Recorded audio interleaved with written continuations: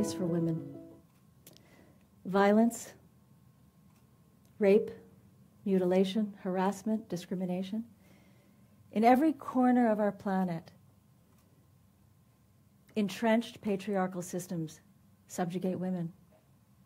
And in these same corners of the universe, we're all digesting the same stories, the same images, stereotypes created from a male perspective.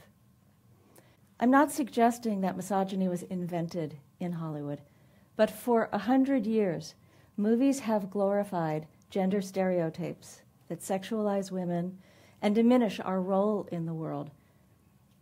Stereotypes created from a male perspective. I'm a screenwriter and a director who works in Hollywood, and I know that when more women are the storytellers, creating points of view that elevate women, the world has a chance of being a better place. The trouble is, Hollywood has a woman problem of its own. I was a professional child actor. I spent several years in front of the camera, making commercials and television series. I was the voice of Lucy in Peanuts. I sang jingles with Louis Armstrong. I knew my lines. I hit my marks. I found my key light. And I earned enough residuals to help pay my way through graduate school. Here's a print ad I did when I was a kid. I'm the one blowing out the candles. And there's the copy line, moments like this won't wait for Dad, with Mom picking up a camera. So easy to use that even a woman could do it. Brainwashing, right? Perpetuating messages loud and clear that women aren't capable, women aren't strong, women don't take agency in our own lives. So by the time I was a teenager, I knew I wanted to be on the other side of the camera.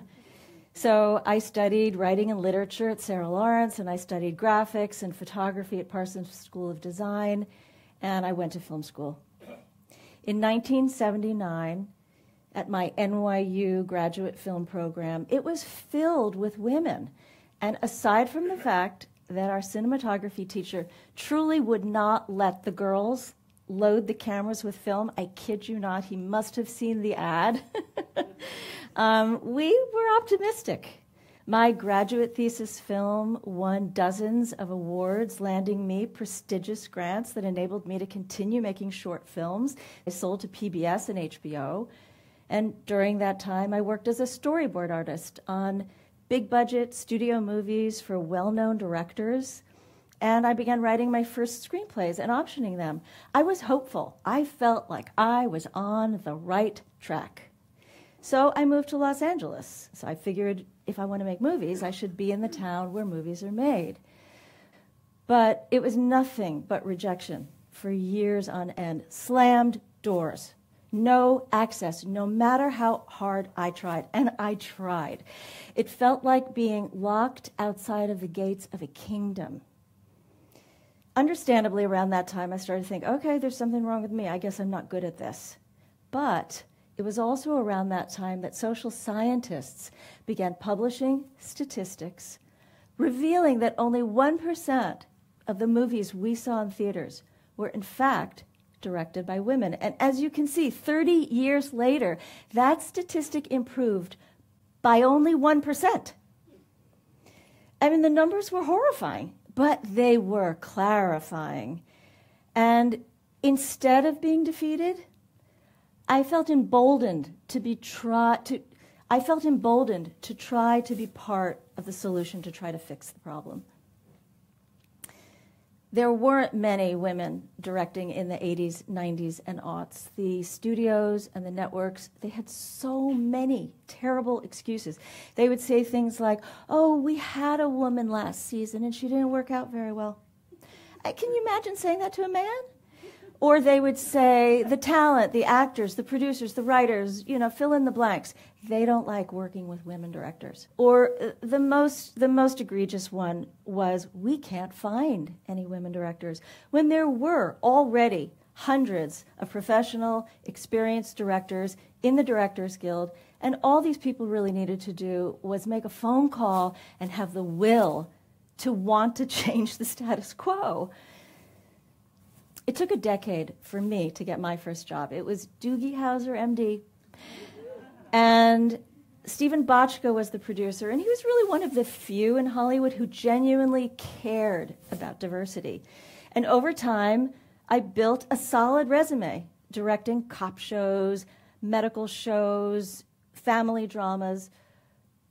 I got to work with amazing actors, incredible technicians, wonderful producers, and I made a good living, and I practiced my craft, and I'm proud of that work, and I'm so grateful for it. But even during those busy years, each job was as difficult to get as the first. And without top agents who had no interest at the time in representing diversity talent, there were many years that went by when I didn't work at all. And that was a hardship on my family. When I was working, I was able to make on-screen choices that helped to send messages out into the world. For instance, I would cast women as judges and lawyers, roles that traditionally went to men. Or I would stage argument scenes that didn't revert to violence. Or I insisted that appropriate hair and makeup and wardrobe for girls made them look like kids and not mini women. I also advocated for women behind the camera. I wrote articles in the trades at a time when it was considered controversial. And I spoke up when I was speaking on panels or when I was interviewed in documentaries. And I was co-chair of the Women's Steering Committee of the Directors Guild of America, where in 2013, my committee and I together created a summit celebrating women directors. And this was the first event of its kind in the 90-year history of the Directors Guild. And despite so many women activists pushing for change, pushing for awareness for decades, it honestly was not until just a handful of years ago, triggered by Me Too and Time's Up, when things began to change in earnest. And things are better now. The statistics have improved. More than 30% of the television that you see now is directed by women. But in feature films, we are still stuck at 9%, even when Greta Gerwig delivers a $1 billion box office movie, and directors like Jane Campion and Catherine Bigelow and Chloe Zhao have won Academy Awards. Why is this important? Because movies influence culture all over the world, and women have different stories to tell. And we tell them differently.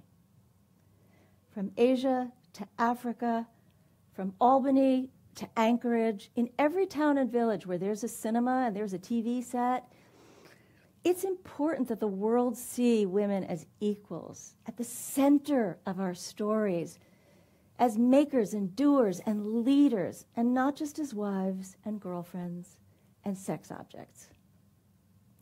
In 1985, Alison Bechdel, a well-known cartoonist, was sick and tired of seeing movie after movie where the female character existed only to serve the man's story.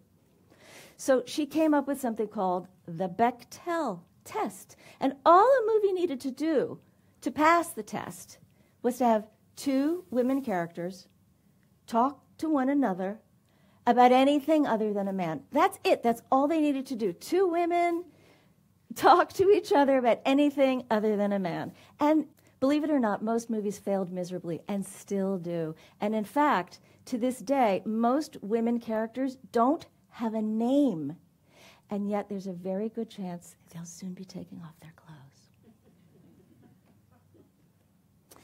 In 2008, while watching the Democratic National Convention, I saw Lilly Ledbetter speak for the first time on television. An Alabama tire factory supervisor. She worked for 20 years in a psychologically toxic environment, only to discover that she was being paid 40% less than men with the same job only because she was a woman. Devastated, she slogged through an arduous 10-year legal battle culminating in a landmark dissent written by Justice Ruth Bader Ginsburg, and eventually President Obama signed the Lilly Ledbetter Fair Pay Restoration Act of 2009 as his first piece of legislation. I tracked her down. I called her the very next day, and I said, Lilly, your story is going to make a great movie like Norma Ray or Erin Brockovich. And you know what she said to me? She said, I think so too.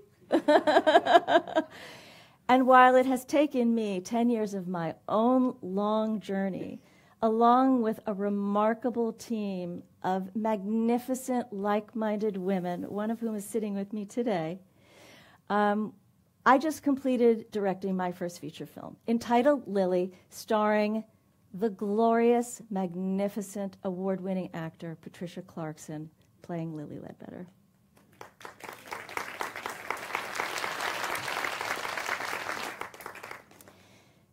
In a world where only 7% of the lead characters that you see on screen are women over 50, we made a movie about a woman in her 60s, starring a woman in her 60s, directed by a woman in her 60s, produced by women in their 50s and 60s, financed primarily by mature women, and where our music and our post-production teams were 99% women.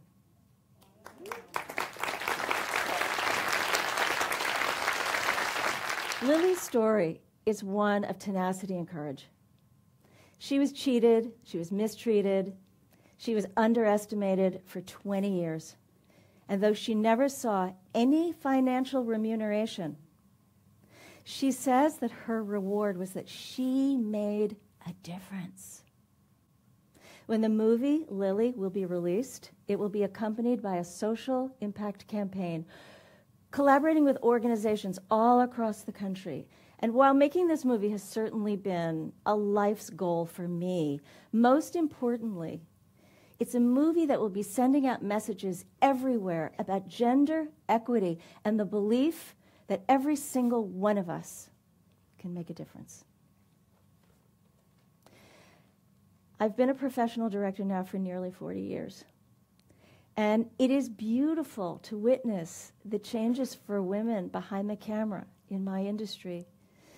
Our pipelines are filled with gloriously talented, remarkable women who are getting chances and who are making their own chances. But there are many more women, particularly women of color, who desperately need an opportunity, a way in. The numbers are still unacceptable. And so is how women around the world and in our own country continue to be oppressed. In our country, we still don't have a constitutional amendment guaranteeing women equal rights. And the right to make choices about our own body is taken away from our government. And no wonder. As we are witnessing right now with the strikes, Hollywood needs to be restructured.